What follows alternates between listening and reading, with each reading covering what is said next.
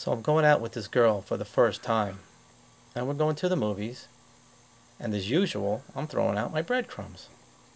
So she asks me what is it that I'm doing, and I tell her I'm throwing out breadcrumbs so I can find my way home because I have this bad sense of direction.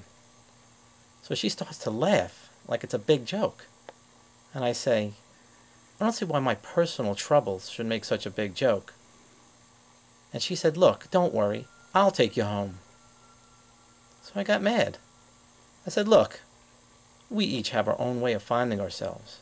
Who's to say yours is better than mine? And she said, you can't make a whole life's philosophy out of breadcrumbs. So right out in the street we had a fight.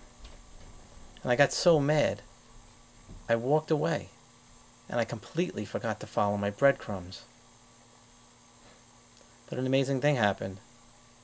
I had no trouble finding my way home.